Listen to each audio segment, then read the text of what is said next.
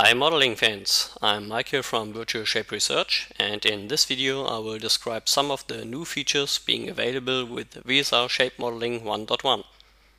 For example, you can change the degree of a surface directly in the graphics area now by just moving the mouse to the desired edge and pressing the wish number on your keyboard.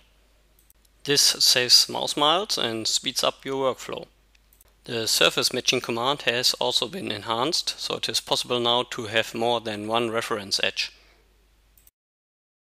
Let's create a positional matching first without any additional options.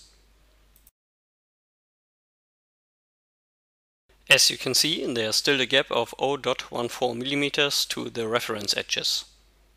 This is not surprising, as I have only 5 control points to match my two references, with a total amount of 10 control points. Choosing the Adopt Parametrization option, the control point distribution of the references is respected to optimize the position of the control points of my input surface. This usually increases the matching quality, but might result in a control point distribution not fitting to the rest of the input surface. To achieve a perfect matching, you can use the Adapt Order Segments option. According to the structure of the reference surface or surfaces, segments are inserted and the order is adapted.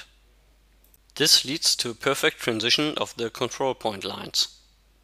When increasing the matching to tangency, you can see that the integrated analysis automatically adapts to this requirement. Pressing apply, I get a perfect tangential matching, but, as mentioned before, the control point distribution doesn't fit to the rest of the surface any longer. To resolve this, you can use the blend option to distribute the changes of the matching over the whole surface.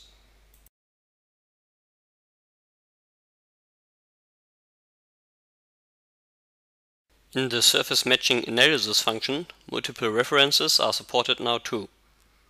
When selecting the first edge here, one reference edge is found automatically. To add the second one, you can press the Shift key when clicking on the reference button. This way, the initial selection is kept and you can simply add the second edge by clicking on it. This feature is also available in other VSR functions supporting multiple references.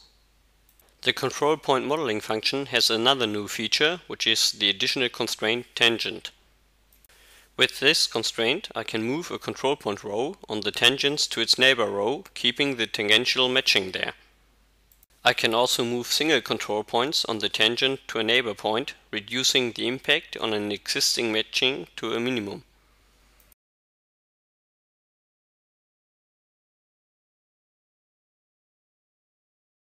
The Shape Modeling toolbar also has a complete new function now, which is the Curve Blend command. Like many other VSR functions, it has an integrated analysis, allowing me to directly see the curvature flow of the created result.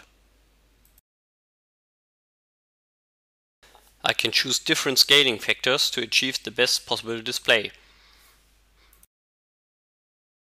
Having chosen my desired continuity, I can use the form slider to move the control points where I would like them to have, for example, to achieve a certain curvature flow. The desired quality, flow in this example, is kept during these modifications. The function also offers handles to let the curve blend start inside the input curves or edges, instead at its ends.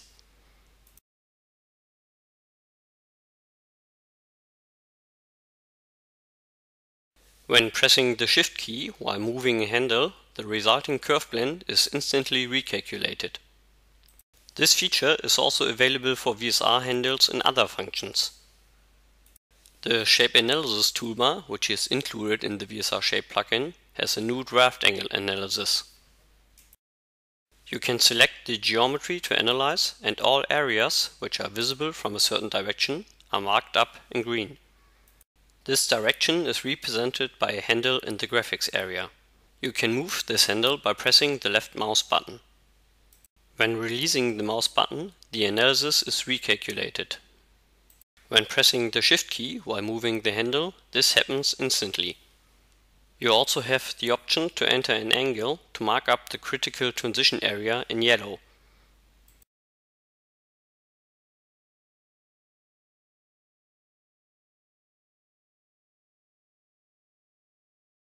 Like other VSR analysis, the draft angle analysis is persistent and can be edited afterwards at any time. The Shape Modeling plugin now also contains the WebGL toolbar. For more details regarding this toolbar, please refer to the video VSR WebGL Export 1.0.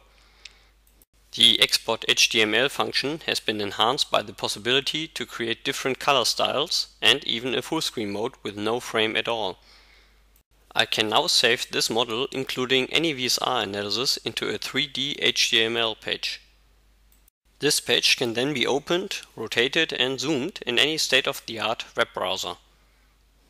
This way you can exchange models and analysis information with any person. Your partner doesn't need to have VSR plugins or even Rhino installed. If you are interested, you can download this plugin with a free 3 weeks test license at www.virtualshape.com. Thank you for watching.